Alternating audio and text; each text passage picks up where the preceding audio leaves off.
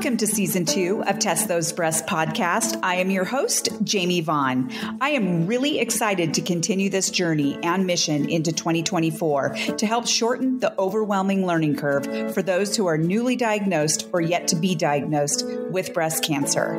It has been such an honor and a privilege to be able to connect and interview many survivors, thrivers, caregivers, oncologists, surgeons, nurses, therapists, advocates, and more in order to provide much needed holistic guidance for our breast cancer community. Breast cancer has become such an epidemic, so the more empowered we are, the better. By listening, rating, reviewing, and sharing this podcast, it truly does help bring in more listeners from all over the world. I appreciate your help in spreading this knowledge. My episodes are released weekly on Apple, Spotify, and other platforms. Now let's listen to this next episode of Test Those Breasts. Hello, friends. Welcome back to this episode of Test Those Breasts. I am your host, Jamie Vaughn, and today I am honored to have yet another amazing surgeon on my show, Dr. Andrew Gassman. Dr. Andrew Gassman is a board-certified plastic surgeon and breast reconstructive surgeon at PRMA in San Antonio. He also did his fellowship in breast reconstructive microsurgery. Today, I'm super excited. As you all know, I love to seek out amazing plastic and microsurgeons around our country and even the world, because most of you know, I didn't even know autologous surgeries even existed. And all of you know that I had the DIEP flap surgery.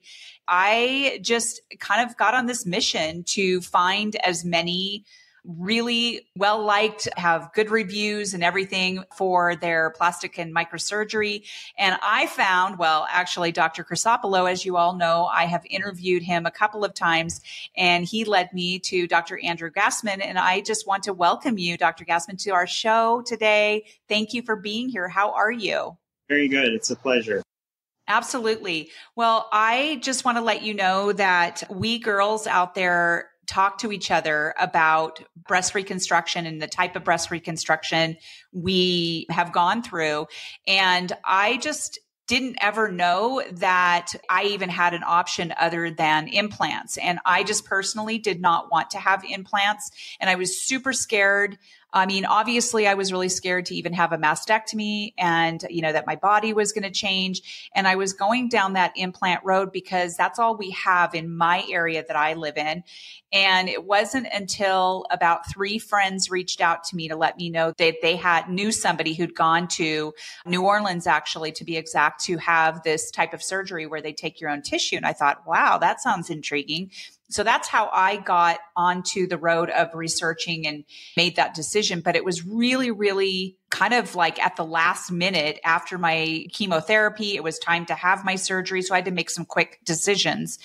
And since then, I have learned that Dr. Crisopolo has this app called the Breast Advocate app, that had I known about that app, I would have used it.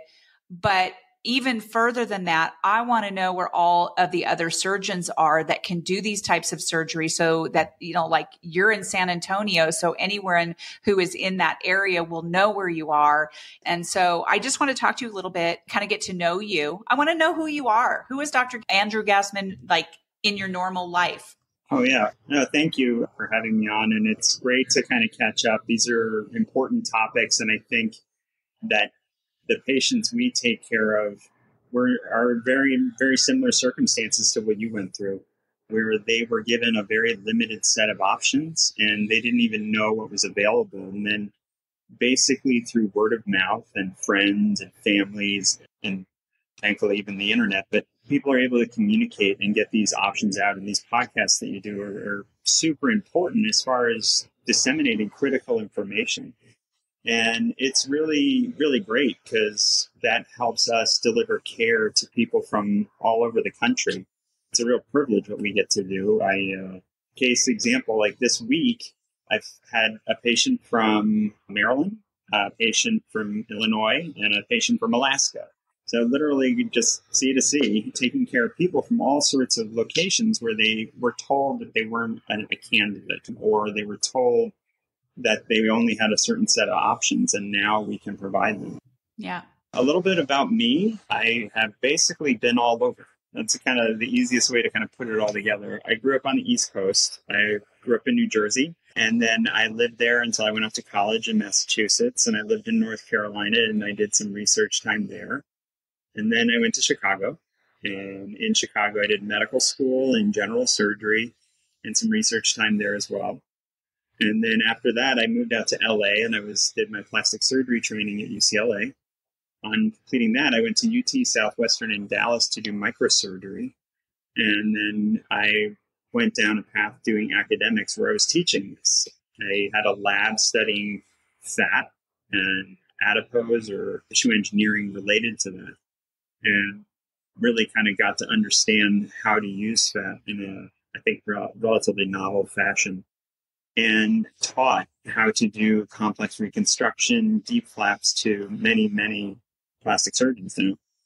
And after I was an associate professor, I met the guys at a conference here and got recruited effectively and came down. And it been one of the best decisions I've ever made. And that has really opened doors in terms of access, because as a group, we're very well plugged into people throughout the country. And it's really, the outreach is really, really exceptional in terms of the number of people whose lives we get to impact. And that's great.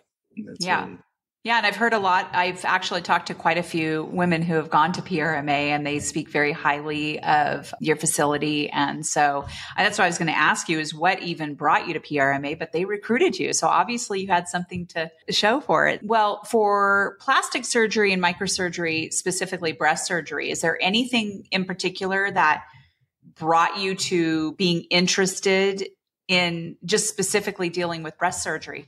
Breast surgery, it's an excellent part of plastic surgery. Like, I got into plastic surgery as a whole because within medicine, it's the part of medicine that allows me to kind of use my mind's eye and my history and art and design to apply that to help people. And within plastic surgery, breast reconstruction kind of picks up the highlight reel, if you will, in terms of all the best aspects of our specialty, where there's very, very technically demanding operations that really kind of help push the limit of what you're able to do. And there's very important surgeries that involve aesthetic refinement to deliver a result. And the difference in surgeon out there between someone who's good and someone who's very, very good really comes down to those people that are really willing to do all the technical and all the aesthetic components in one. That just speaks to me. Right, right. We women also talk about wanting to go to a facility with surgeons who are very empathetic. They listen to them.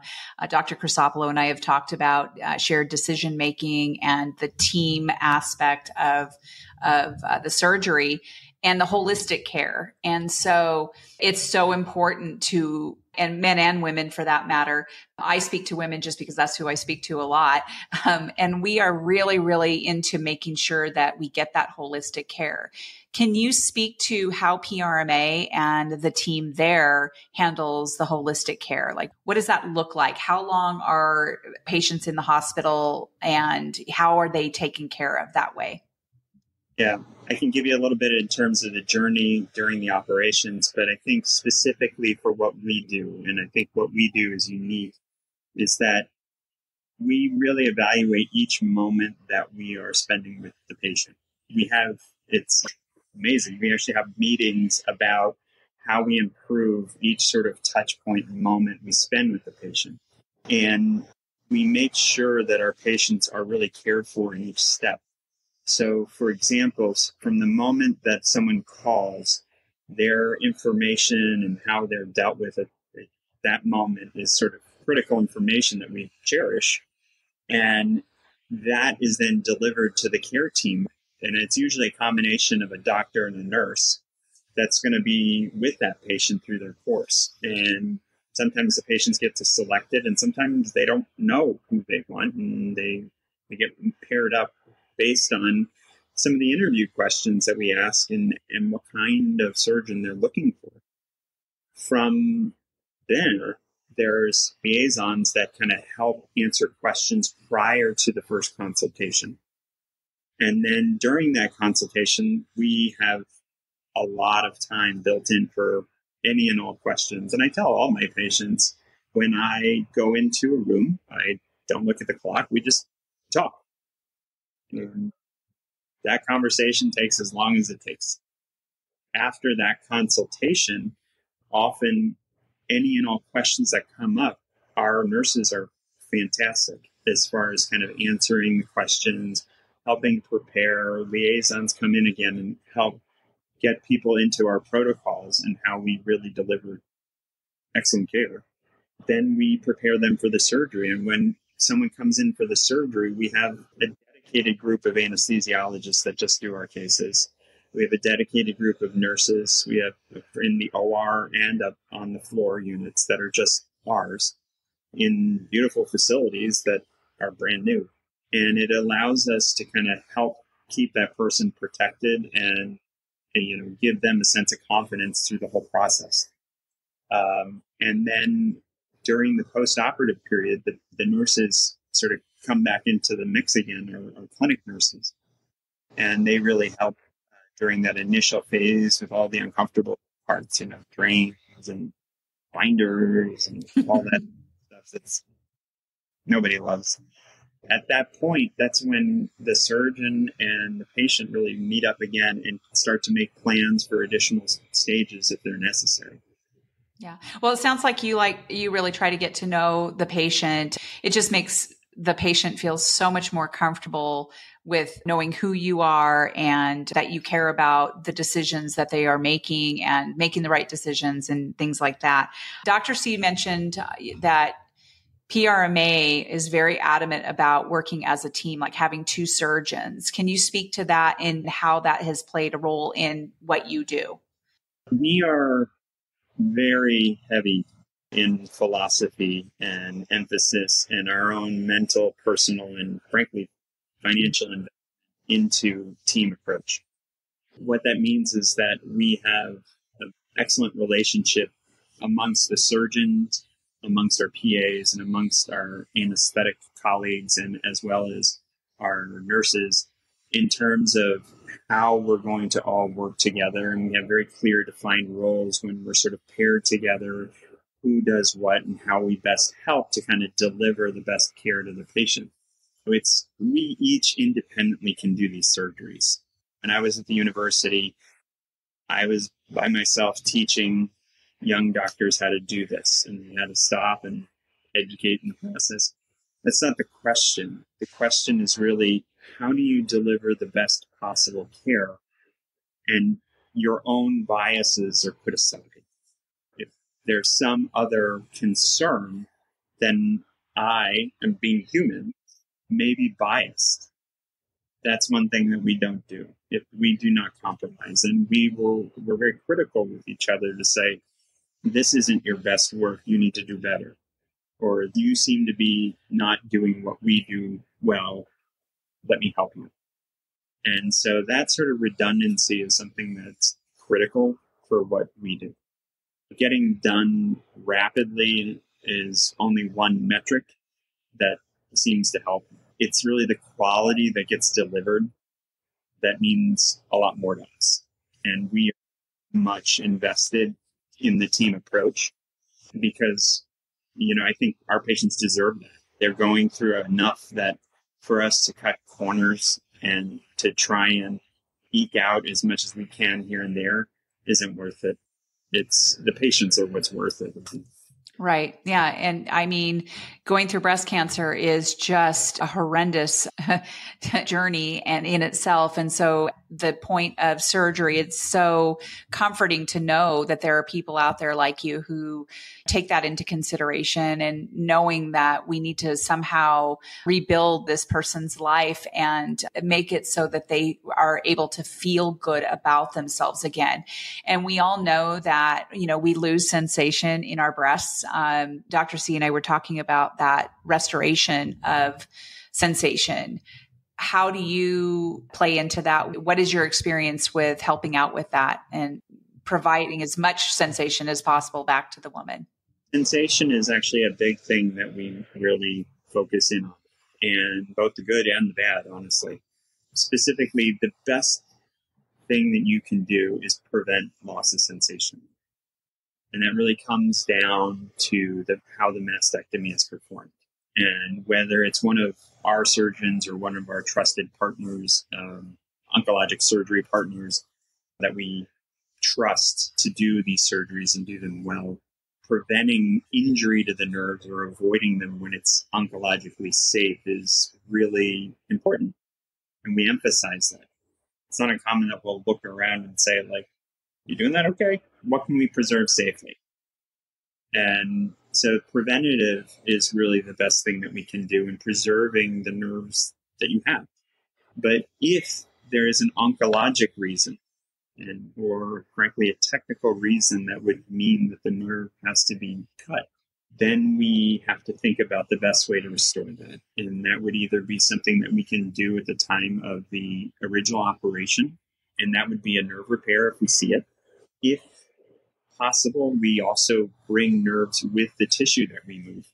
And sometimes that's not possible where people have had major abdominal surgeries. They've had substantial scar tissue throughout their abdominal region. That may actually prevent nerves, but otherwise, we generally find the sensory nerves of the abdominal wall that would have been thrown away for other abdominal operations, and we bring them with. And wherever possible, we make those connections if there's a compromise to the sensation of the breast after the mastectomy. And that is our patient's best chance of kind of having that sensation throughout the process. Yeah. The other element too is a lot of times having multiple stage operations where there's this initial phase, a temporary implant or expander, and then other tissue. That can be a concern as well. And it's another reason why we try to minimize the total number of operations and do immediate tissue-based reconstruction. That's just our gestalt, and it seems to be successful. Now, kind of getting into the downside for sensation, post-mastectomy pain is a real thing. Mm-hmm. That is Dr. C's passion as well. And so and I'll let him, I'm sure you want to speak to him again about that, but giving him a plug, if you will, in terms of he's also very passionate about is how do you approach sensation when it hasn't gone well? That's a new area of expertise for him that he's really trying to give patients access to who are sort of on, I don't want to say on the back end of their journey, but have kind of gone through all these surgical interventions and now dealing with long-term effects. Yeah. And he's very reflective. I've noticed that about him in the 2 interviews that I've done with him, very reflective. And I feel like that's what surgeons need to be, because not only are you learning how to reconstruct breasts for women, you're also learning about what's going on in their minds and their world. So it all just sort of goes together, and understanding things that you might think might have be a biased view or whatever, like you were talking about before, what they're thinking, and being able to reflect on, we really need to be thinking about this because women go through this, this, and this, and maybe this isn't the right thing for this woman, but it could be for this woman. So I really appreciate knowing that there are surgeons out there who are very reflective and sort of change the way they do things accordingly. And we did speak about the restoration and the pain that comes with mastectomy. Definitely, I can attest to that. I was told by one surgeon that there's no way that people are going to get the sensation back. And then the other surgeon was like, yeah, that's not true. So I'm learning more and more that it actually is true, that it is possible. Does it happen the same way for all patients? Probably not. But it's nice to know that there are surgeons who can try. And as Dr. Chrysopoulos said, he doesn't know anyone who would turn that down. Like, do you want to try to preserve or help restore? And I guess I will say that after my surgery, I do have some sensation in some areas and some I don't, but I've kind of gotten used to it. So I just think it's very fascinating that it is possible to work on that. So one of the things that I like to ask surgeons is this idea of access for women. So we're in a lot of private Facebook groups and we hear a lot of stories coming from women that definitely need all the help they can get as far as education and understanding their options. Women have been told that they are not candidates for deep flap surgery, the kind of surgery that I had, and they're just absolutely devastated. And we women who have been through this are now like, you need to get a second opinion. So what's your take on all of that? There's several reasons why I think somebody might be told that they don't, or that they don't qualify for tissue reconstruction. And one is essentially a practice pattern that occurs in that person's area. So there may not be people that are trained to do these surgeries or have the facility or have the infrastructure to make it happen, because it is a major undertaking in terms of what it takes to kind of make this surgery happen. Or I should say, make it happen well is a major, major undertaking. And this is process and culture and lots of things that where you have many, many people all invested in a quality outcome. That's a hard thing to come by. So access to the technical aspects and access to care is, I think, an important element.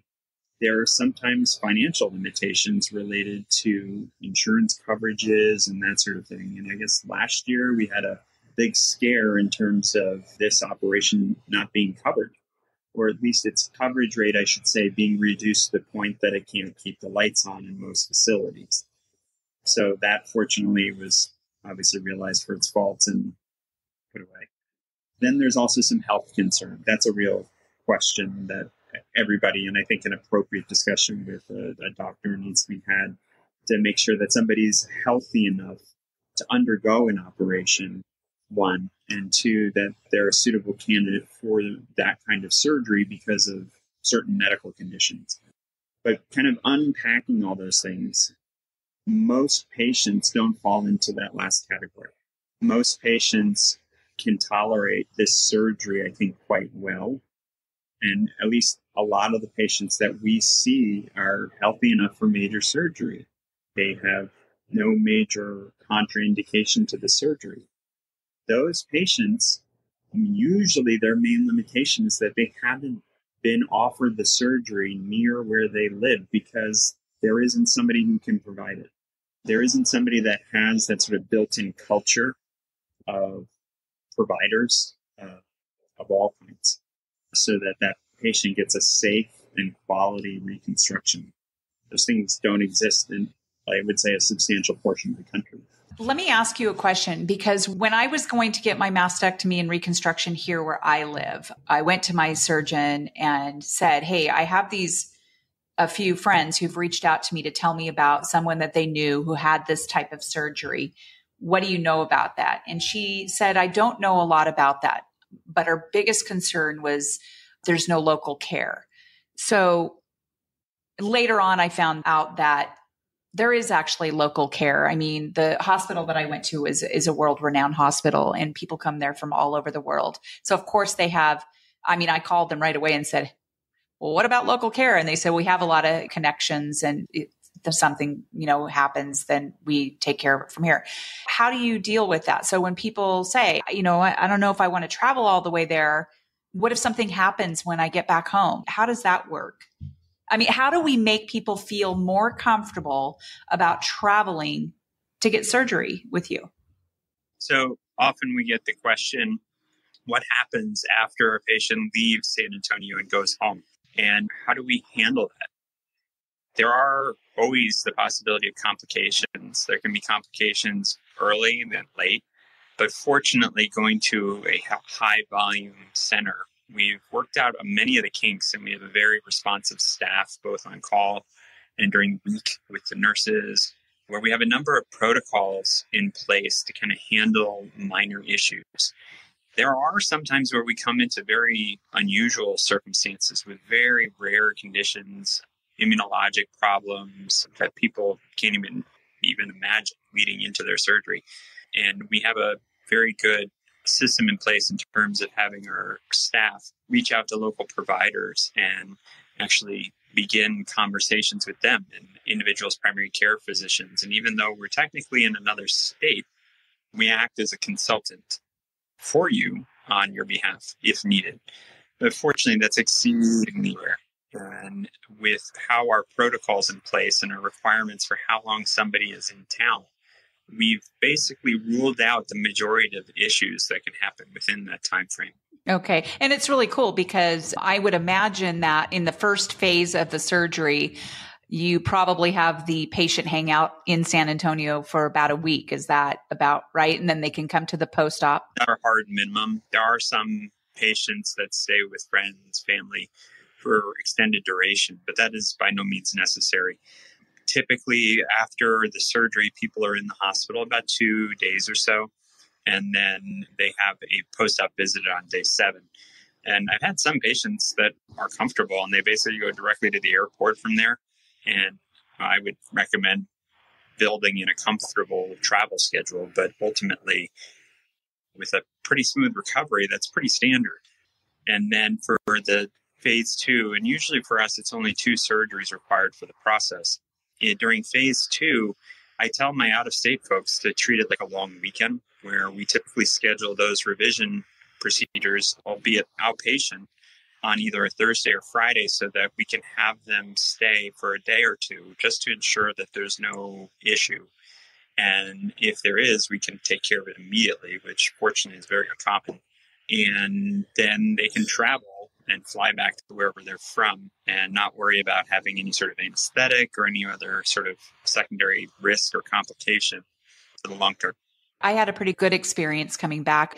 The only thing that I had was at some point I developed an open wound and I called, the hospital and they got me a prescription and I had to put this gel over it for like 7 days and then it was healed up. No problem. I actually did very well. And I have had friends who have had infections where they were instructed if they had a fever, go to the hospital.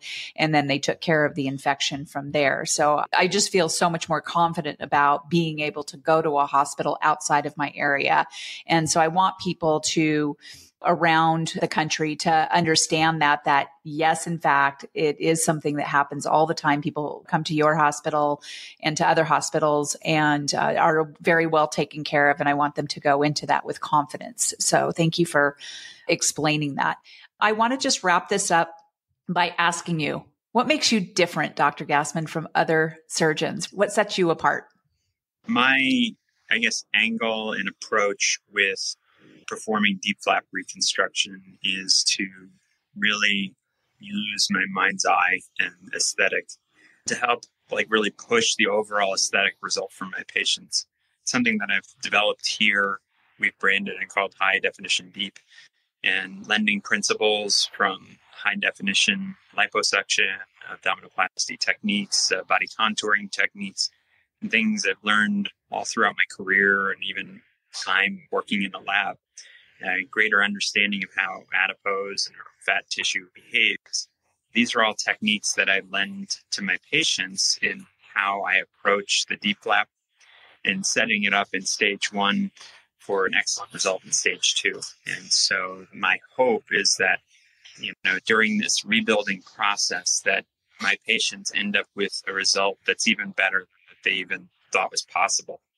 And after going through a pretty horrific journey, they feel even better than where they were the day prior to their diagnosis. That's awesome. I love it. That's exactly how I felt. And I really just want everyone else to feel that same way. So thank you. To wrap it up here, I see that you have a couple of things on your biography that help you fill your cup after surgeries and on the weekends when you get to have some time with your family. You do some things that I very much enjoy, and that's camping and hiking and spending time with your family and getting creative in the kitchen. Yeah. Is there anything else that you like to do that really helps you kind of wrap your mind around the awesome things that you do for other people? Probably the one thing that gives me a lot of satisfaction, and to me it's my own way of reflecting and internalizing, is I do a lot of gardening. Oh. And for me, it's like a quiet form of meditation. It's something that I did with my mother years ago and was, part of my healing journey after she passed away. And it's something that to me is a sign of regrowth and renewal. It's just something that means a lot to me as a whole. I love that. I lost my mother too about 4.5 years ago, and it's been quite a journey since then. And I know how hard that is to lose our moms. And I really appreciate your time today. I know that you have a lot going on at the hospital, and we got cut off a little while ago and had to rejoin. Yeah, patients come first.